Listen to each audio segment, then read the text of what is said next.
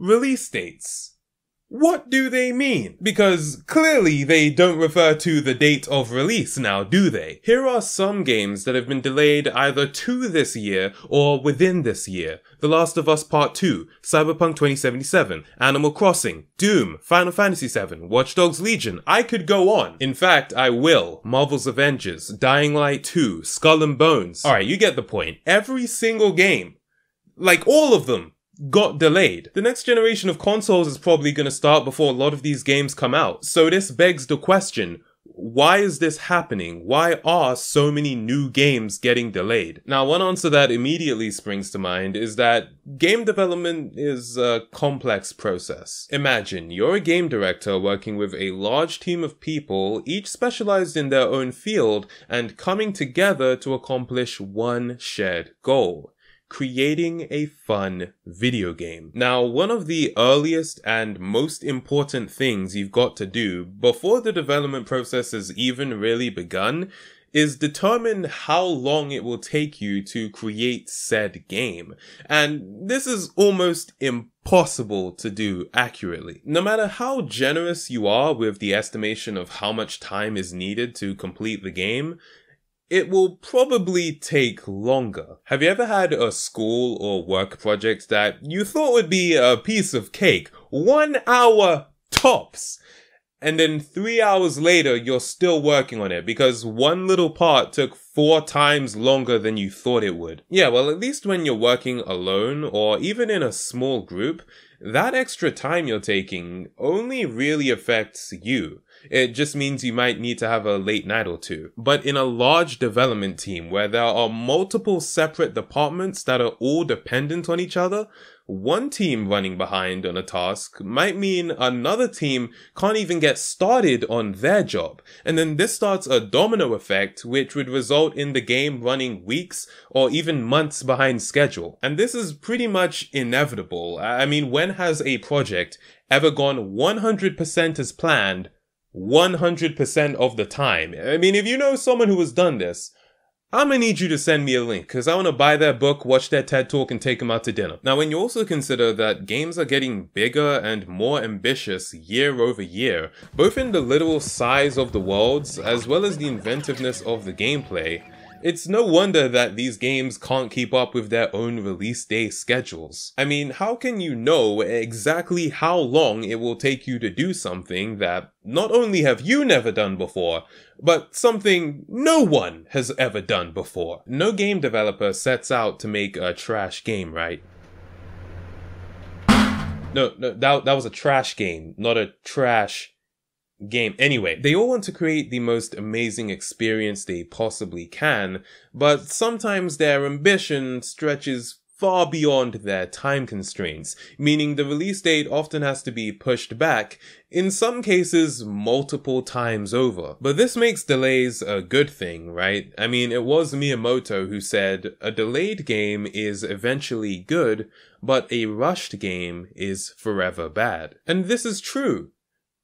Sometimes. I mean, Crackdown 3 got delayed for so long that by the time it came out, it was outdated, looking like an Xbox 360 game in 2019. What was the reason? And No Man's Sky kinda did a reverse thing, where it was trash when it came out, and then it eventually became, like, kinda good, or so I've heard. With that said, a lot of games only really start coming together in the final stretch of development, and so we often hear of games being delayed by a month or two for polish, essentially ironing out the many bugs and glitches that pop up over the course of development. Projects that don't get the extra time for polish are likely to become the targets of internet ridicule that overshadows what might have actually been a decent game otherwise. Another positive you hear for delays is that they reduce crunch, the period of time during development where employees are working incredibly long hours,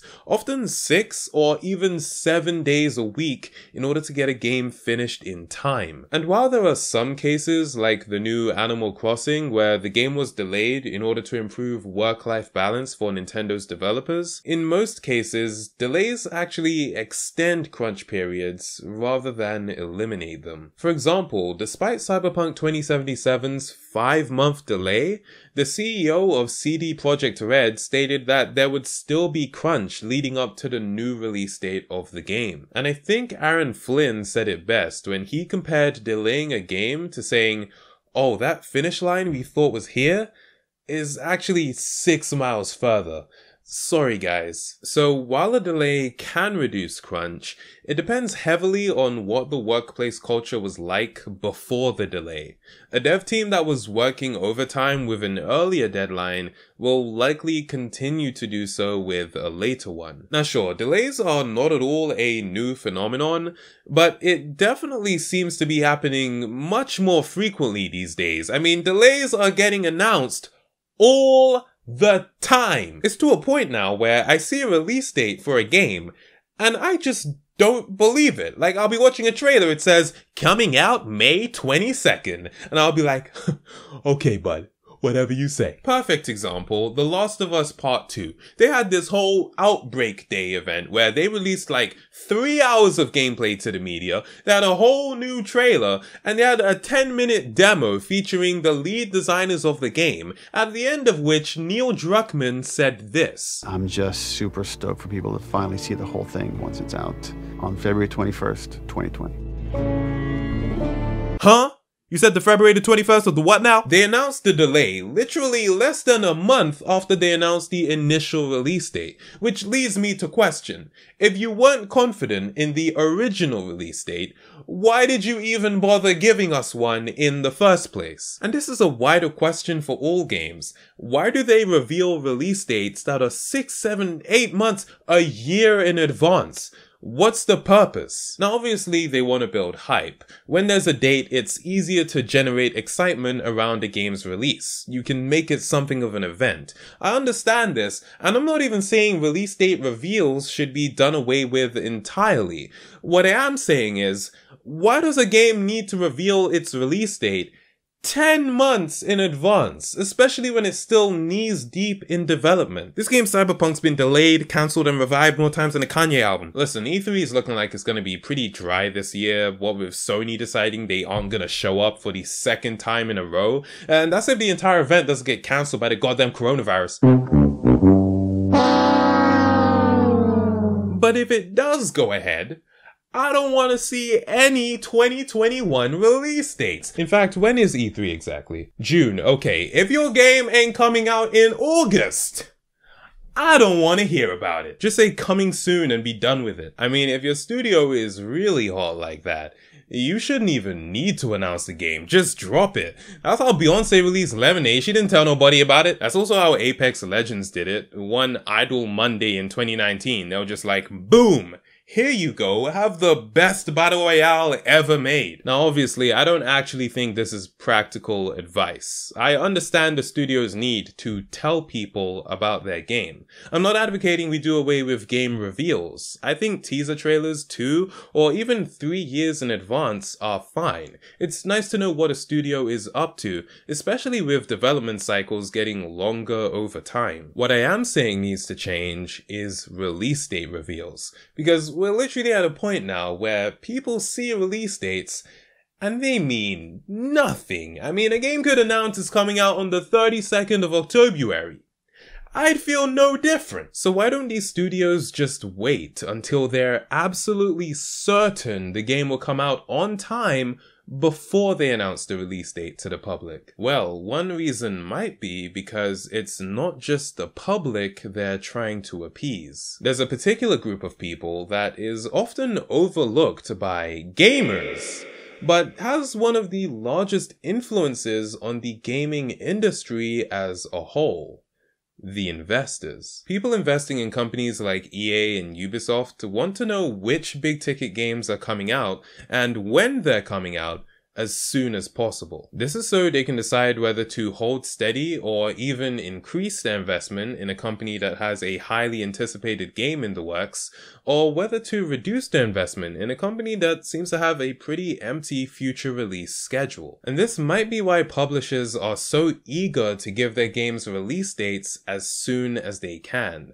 A game having a definite date of release gives investors information they can use to forecast their quarterly or annual returns, and this can boost their confidence in the publisher, thus making them more likely to hold steady with their investment or even increase it. And an increased investment means more money for the publisher to play with. And this is where the wishes of the developer and the wishes of the publisher probably differ the most. A developer would likely want all the time in the world to make the game as perfect and polished as possible for the people who will be playing it, but a publisher, while still wanting the game to be good so it sells well, is probably far more concerned with the game coming out quickly and with a release date announced far in advance. Publishers also hate delays, since these cause them to lose the confidence of their investors, as could be seen in Nintendo's share price dropping after they announced the delay of Animal Crossing. Going back to The Last of Us, I can imagine a scenario where Sony went up to Naughty Dog back in 2019 and were like, "Hey, so when are you planning to release The Last of Us Part 2? And Naughty Dog was like,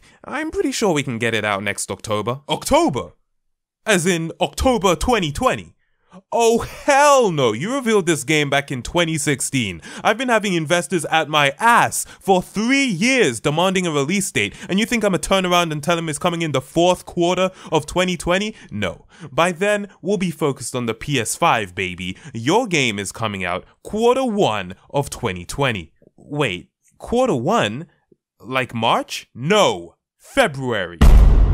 That's impossible. We haven't even finished all 37 customizable dirt textures on Ellie's jeans yet. I don't care. Your release date is February 21st, 2020. No, you don't understand. If we rush it, it won't be Game of the Year. The best we can do is probably, like, May, and even that'll require major overtime. Okay, fine, release it in May. But for now, can you just say it's coming out in February? Because if I have to head back to the investors and tell them it's releasing any later than that, I will be eaten alive. At least give me a month to prep beforehand. Maybe I can minimize the damage. Say it's coming out in February, a month later, you can announce the delay. Sounds good?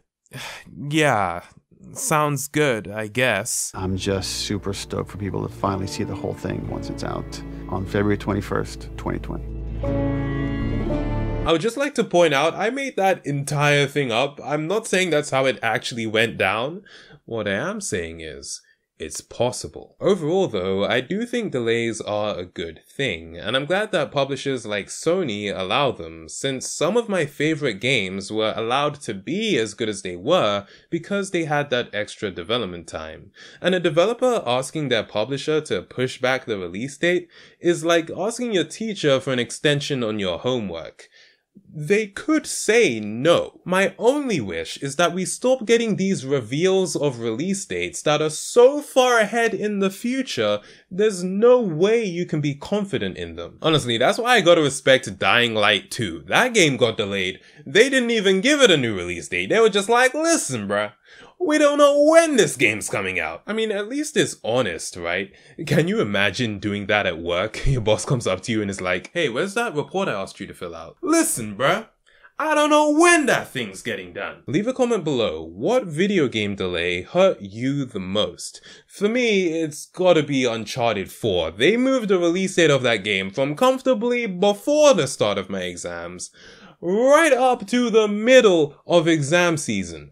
You better believe I still played it though. I turned on the French subtitles so I could prepare for my reading exam. Anyway, that's gonna be it from me. If you're new here, be sure to subscribe. Thanks for watching, hope you enjoyed, and I'll see you in the next video. Peace.